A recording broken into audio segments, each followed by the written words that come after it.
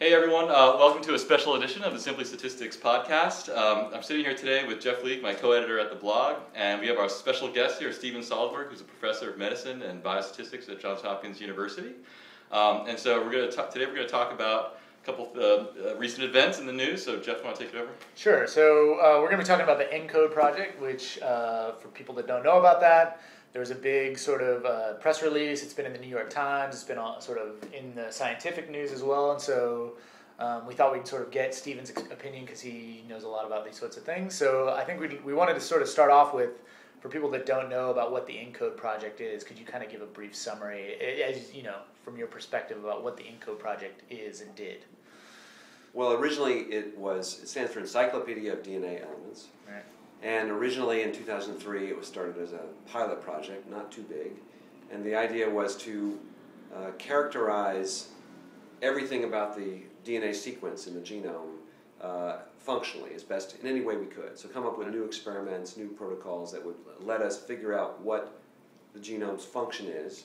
And it was focused in the pilot phase on 1% of the genome. So that was why it was a pilot. So develop new methods to figure out what the DNA is doing, not just the traditional genes part, the protein coding part, but regulatory elements or any other kind of elements that we might discover.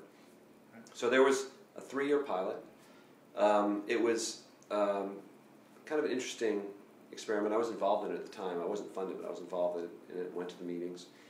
And some relatively new techniques were tried out and applied to a small percentage of the genome. It focused in particular on 30 megabases of the genome, about 1%, and they were in 44 regions that were defined. Everybody worked in the same regions. Okay. And then they decided, oh, this was so good that we'll expand it. So then 3 years later they expanded it. There was no real sort of thoughtful decision that it was really a huge success, but it was expanded, and it's been expanded more since then. So now it's supposedly the same methods and others are being applied to the whole genome. So basically figure out everything about how DNA works at every location on the genome. Okay. And so the original pilot project had these 44 regions that were sort of picked by the people that sort of, by the ENCODE project sort of consortium, yeah, and they weren't all necessarily genes that code for proteins and things like that. They could have been sort of, but they were sort of a broader... They were picked as sort of a mix of randomly selected, so some of them were just random 44 regions. Each of them was on the order of a half a megabase to 3/4 of a megabase. Okay. And some of them are random, but they intentionally chose some to be covering genes that people really cared about. So some of them are very, very much non-random. Right. But that's sort of it. Right, and so we had the pilot phase. Then in 2007 they expanded it to the whole genome using these sort of same techniques, but like you said, they added a few extra techniques as well. And then so that project went. That was 2007. Now it's 2012. And yesterday, sort of a whole pile of papers came out about the ENCODE project, sort of simultaneously. And at the same time, there was sort of all this sort of press attention around the ENCODE project. And so we had a couple of questions about that. One is, how do you think I mean, this is kind of an amazing thing that they coordinated 30 papers. What do you think? It's hard enough to coordinate the scientists on one paper. So first of all, what do you think about that sort of process of embargoing and coordinating all of the papers to come out at the same time? I mean, it's been good in terms of press for them, right? So. Well, I agree with you on that. It works well for the purposes of funders and for the journals, because you get this mass of papers all appearing at once, and so you get a lot of people interested all at once. Right. And you have a press release, and you're able to get the New York Times to write a big story about it. Scientifically, this isn't how science works, so I don't really think it's a very good strategy. Right. So what happened, I have a lot of colleagues who are working on various parts of it, and what happened was some people could have been publishing papers a year ago, and they just kind of waited. So it slows things down to try to, because you got to synchronize everything. I see. That doesn't make sense. We don't sort of time science so that all these results will happen at once. I mean, just the fact that 30 papers on the same data appeared at once should tell you that somebody was holding back. I mean, they had to be. They didn't all just coincidentally finish their results and write them up and get the revisions done on the same day. Right. So there's that going on. That's sort of politics. And if it's all very narrow, kind of technical work, maybe it doesn't matter if it's delayed by a few months. Right. They can all be together, get more of an impact. So anyway, that's how that happens. I've been part of these consortia. The reason people go along with it is that you kind of have to because you know it's going to happen. So it's clear. You mean at the time that you agree to be part of the project, you sort of know in the end? Well, there were a couple of earlier ENCODE papers, and they appeared in like Science and Nature. Right. And so everybody wants to be on a paper in a big journal, right, highly cited journal. So you got to play along if you want your paper to be part of the package. So by getting 30 papers, they were able to give many more people first authorship positions than they usually can. Right. So you could always just go it alone and right, say, I'm going to just write my paper later. But the journals had all worked out this deal with the consortium that they would publish these papers. So that's like even if you had wanted to go it alone, you kind of couldn't. The journals and would that have been hard to go alone? Take some of the data and write your own paper, or do you think, or?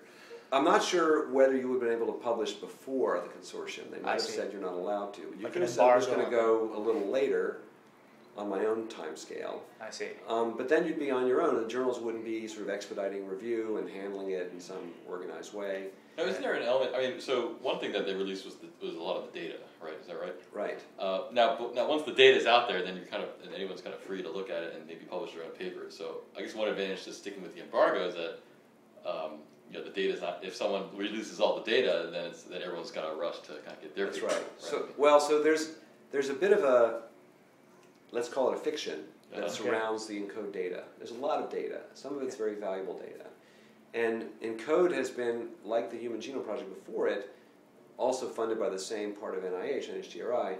They've been committed to rapid release of data. And they have put the data up on websites and FTP sites for people to look at pretty quickly. Not always. Before the papers were published. It's been up. Yeah. Some of it's been up for a couple of years. Right. But what's not widely known, because they don't really like to advertise this, is that you can't write a paper with that data. You can't use that data. So it's been available, and so the generators of the data could say we're releasing it, and NIH could say it's being released to the scientific community very quickly, but not really. Yeah. So you can't write papers on it. And you can't correlate it sort of with your own data, or you could, but it's sort of in-house, and then you just couldn't publish it. If you had some independent data, and that data was even confirming it, I think they would say, no, you can't use our data until our papers appear.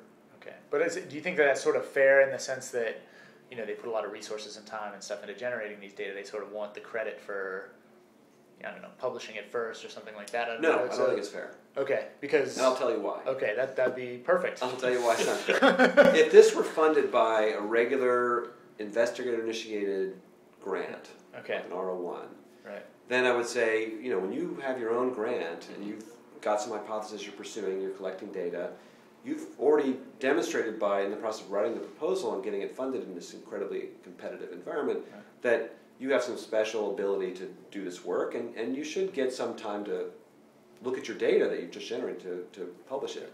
This was not that kind of a project. These are not hypothesis-driven projects. They're data collection projects. Okay. And they are getting much bigger grants than normal grants. Yeah. Right. And the whole model is, and the reason that scientists generally go along with this model was sort of created for the Human Genome Project, is that they're creating a resource, and it's more efficient to create the resource in one place. So if you're going to do a lot of sequencing, let's just say it's sequencing, it could, in this case, it was more like ChIP-seq, RNA-seq, other things. But if you're going to do a lot of sequencing, then you get economies of scale by doing it all in one place. So it's cheaper. So we all get this data, which is being made available for less money if it'll be done in a small number of places rather than having every mom and pop lab do their own. Right. So the community kind of bought into that for the Human Genome Project, saying, oh, it's okay to generate the data at a few big centers, because everybody's going to get to use it, and it'll be better quality and cheaper by having the data done in this way. ENCODE is in that model, but not quite. So they're generating lots of RNA-seq data and ChIP-seq data and methylation data, which isn't really just a raw resource. And there's a lot of other things about the experiments that are important, about experimental design that are important, but they weren't reviewed in the normal way. They were reviewed in this, it was a special set aside for the ENCODE project. It had its own request for applications, and the money was going to be dedicated to generating this data. So I think if you're going to be funded that way, you should release the data right away. Okay. No restrictions, because you're funded because you're good at generating this data cheaply. Like you're very efficient at running a sequencing shop, for example. But you may not be the best person to do the analysis. So we're not giving you the money because you put the whole package together. You didn't write that kind of a proposal. We're giving you the money because you can generate the data efficiently, and we like that, but you have to agree to let the rest of it, at least supposedly, you're agreeing to let everybody share in it. And they did that, but only in this sort of slightly superficial way, which is that you can see the data, but you can't publish on it. Huh.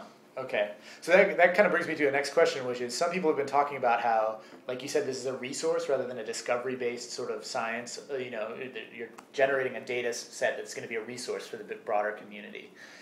But the press coverage has been more about the discovery rather than the resource, sort of about the discovery of 80% of junk DNA is functional has been the kind of the headline, which was also part of the press release that they issued. In the paper. And was it in the paper? The first bullet point in the summary paper. Right. It's their biggest finding. Right, and then but later it sort of has come out that maybe functional means biochemically, transcribed or something like that, but not necessarily functionally identified. What the function of that particular element hasn't necessarily been identified. So, do you think that there's some, the press coverage has sort of been all about this rather than the resource? Do you think that has been because of the way it was presented, or because the sort of the scientific press that cares about the discovery and not the resource, or because it seems like that's a lot of the issue. A lot of people are talking about this difference between what it is and what the press is talking about. Well, in order to get a paper published in Nature, even though they agreed ahead of time that Nature was going to publish it, so there's a bit of a fiction there. Right. You have to have some biological discoveries. The editors and reviewers want discoveries. Right. So I can't recall ever reading a paper in Nature where they just said, well, we generate some data, here it is. Mm-hmm. Right. You got to find something in it. Even if it's just a genome, you have to find, what did you discover? Right. What did you learn about the human species when you sequence the human genome? What did you learn about Arabidopsis when you sequence that?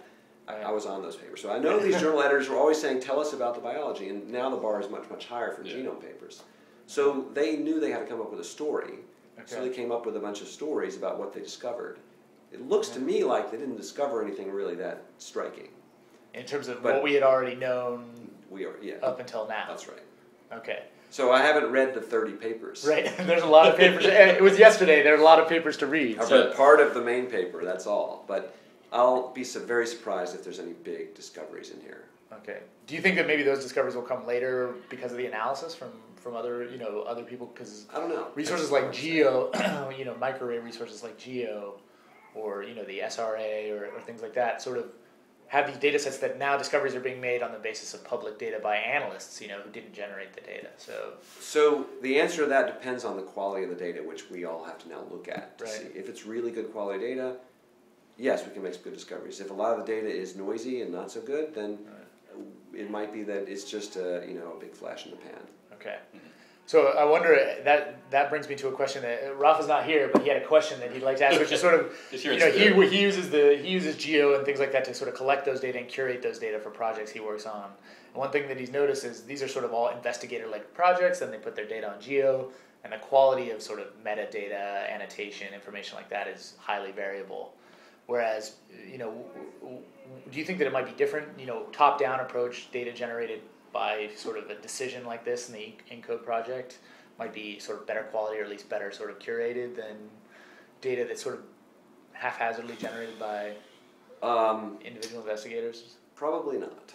I think what you get is an average. You get uniformity. I see. But you don't get it. It's not uniformly the best quality. Okay. So it'd be great if it were what you just suggested were true. That by getting everybody together, we would end up with all the data being finished and produced to the highest standards possible, as well as being uniformly high standards. But I think you get uniformly good data. Right. So maybe it keeps the really bad stuff out. I'd be surprised even if you got uniformity. I mean, even for a top-down type of project. When you merge data sets together, which some of these projects did, then it gives you some uniformity. But there's also a lot of, there are 30 papers, so there's a lot of different types of data in there too. Yeah. Or the same types of data generated by different people, so it's not all going to be the same. Yeah. I mean, my limited experience with these kinds of large consortia, it's hard to get everyone to agree on what the data should look like, and so even getting the agreement on uniformity is hard, and so what you end up with often is just a lot of different things anyway.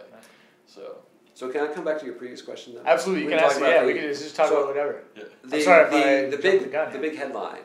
Yeah. 80% of the genome is 80% of the genome is functional. That's been the headline, tagline, and that's the way the press is reporting it, because that's the way the NIH press release reported it. Right. That's the way the scientists who were interviewed talked about it, with a few other things. This is Google Maps, and Sure. as opposed to the human genome was the view of Earth from space, and now we have Google Maps. Right. Yeah. You know, creative, colorful kind of analogies, metaphors, not really telling you much, but they sounds good. But the 80%, that's in the paper.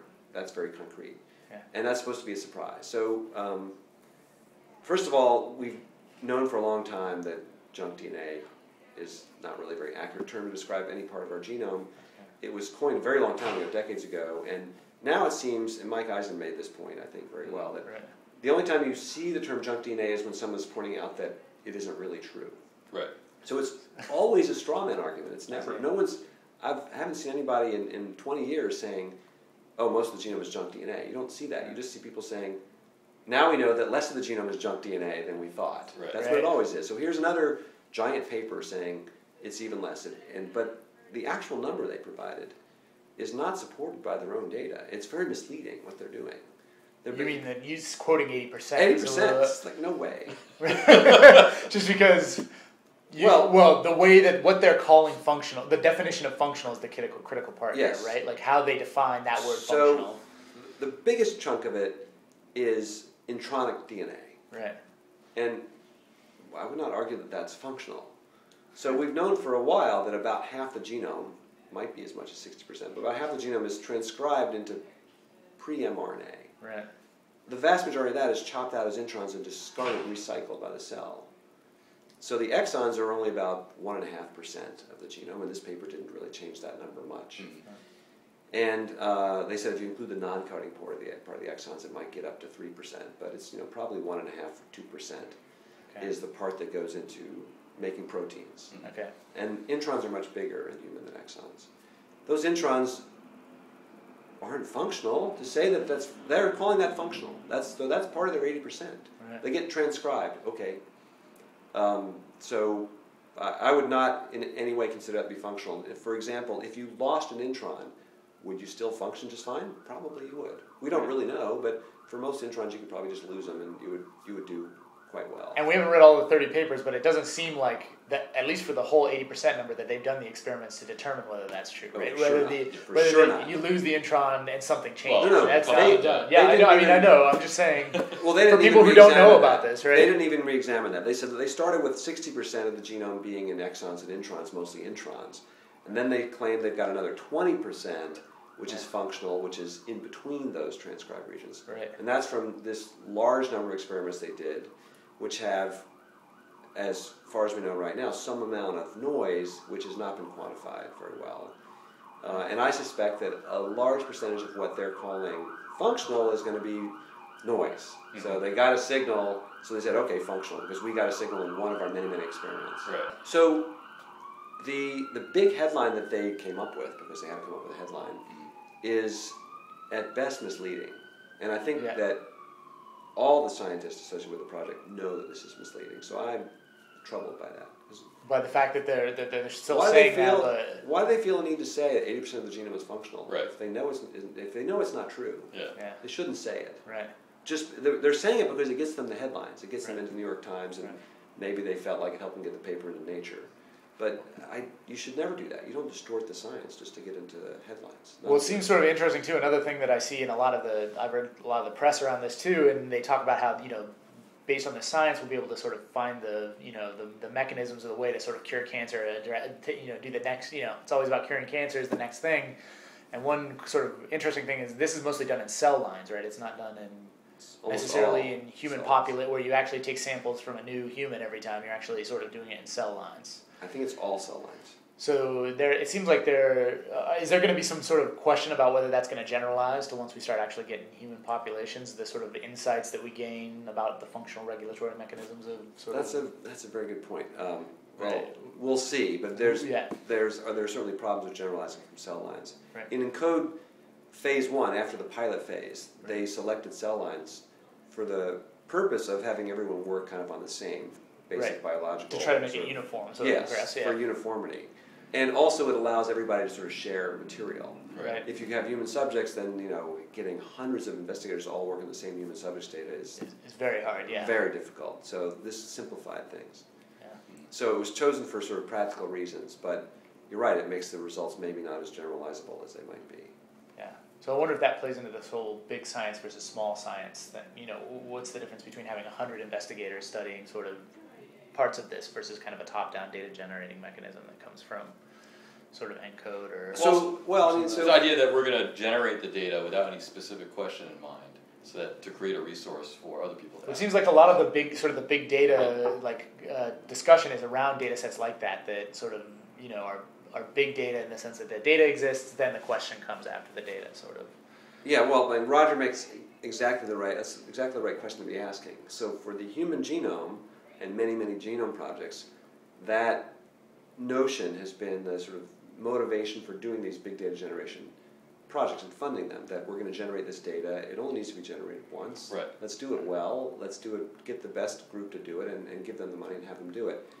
This is not really at all applicable to the kind of experiments that are being done by most of ENCODE. The experiments are actually asking specific questions, or they should be. Mm-hmm. And it's, in my view, they can all be funded by normal investigator-initiated grants, RO1s from NIH. It's, in a way, I guess, easier to give out a few big grants. Perhaps that's a motivation. I don't know exactly what motivates the funders. But if you want to study protein DNA binding sites in the human genome, I don't see why you need to have a resource generator to do that. These experimental techniques that are being used, the ChIP-seq and methyl-seq and RNA-seq experiments and others that are being used by ENCODE, they're still immature. Mm-hmm. There's still a lot of variance from one experimental lab to another, including these big labs. They haven't refined the techniques in some special way. Sequencing is very well under control compared to those kinds of experiments. So I suspect that we're going to find that most of the data that was released this week isn't really going to be that useful for very long, because people can get better at generating it. And then the data will just be better. And the data will be nobody's going to want to look at it, because it's using the old way of doing methyl-seq, and we have a better way of doing it now. So I am concerned because it looks like they're going to keep funding ENCODE for many years to come. Right. So this project isn't the end. So that's one sort of impression you could get from this, that this is sort of like the data got generated. Right. We made this big, announcement. All the papers and data are out there, and it's done. But that's not, it's not the end. Not only is it, that's not a guess. NHGRI is about to start the next phase. They've already reviewed the proposals. I don't know if they've actually announced the funding, but they're about to give out a whole big, shovel full of additional money for this. These are still data generation. You're not talking about data analysis. You're talking about data generation of this. They do analysis too. They get plenty of funding for that, but more of this. Let's do these large-scale projects to characterize all the functions. Well, it's in code, code phase 3 or whatever. Right. And they'll give out the money in much, much bigger chunks than normal, and I think it's inefficient. It's just the opposite of what they're trying to achieve. In terms of if you had investigators tackling each of these sort of on their own and producing their own sort of... Well, it's inefficient because it's anti-competitive. They have a huge amount of money going to a few centers. They'll do tons of experiments of the same type. Right. May not be the best place to do that. They could instead give that money to 20 times as many investigators who would be refining the techniques and developing better ones. And a few years from now, instead of having another set of ENCODE papers, which we're probably going to have, we might have much better methods and would have, I think, just as much in terms of discovery, probably more in terms of discovery from the data. Yeah, but there'd have to be some kind of QC if you do it that way, right? You're going to have quality control. If you're going to have 20 different people generating data in 20 different ways, well, it's just how science works. Right, yeah, I mean, that's... Well, so that's the debate between... So we do already. There's a question to be asked about whether it's worth it to have this kind of massive snapshot of data that's kind of all been generated at roughly the same time, or whether you kind of have data sets that kind of come out over time by individual investigators. And meanwhile, the methods are improving.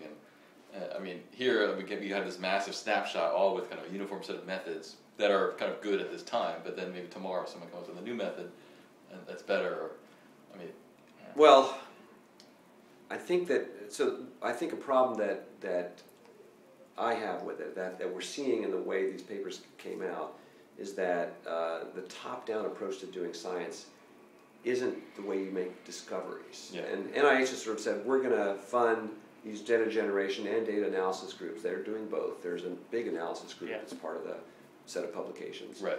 And by golly, we're going to discover some things. It doesn't always work if you do that. You can't just say, so the human genome, even though, of course, there were lots of promises about curing cancer, we didn't say we're going to discover how a particular gene works. We said we're going to discover what the sequence is. Right. And we did. Yeah. Right. Really well. With these projects, they said we're going to figure out the function of all the elements, and they haven't figured that out at all. Yeah. What they've figured out is here's some locations where something seems to be going on. Yeah. Here's a lot of locations where something seems to be going on. Right. They still don't know what's going on, and we still. So we have to like dive into the details, and people need to work on individual sites in the genome and figure out what does this site do, and that's probably a smaller experiment. It's not some big scale thing. And you need someone who really understands the particular gene that site sort of is affected by or contains, and maybe applies 10 different techniques to figure out what that gene does and how it affects other genes that it's involved with. We don't need these large scale things for this kind of a study. So we tried it. We did a pilot. We did a phase 1. We did a phase 2. Enough already. I don't think we're going to figure out how all the functional elements work by top down science. Sort of I just don't think it's going to happen. It might be the bottom up approach is the better way to go with that.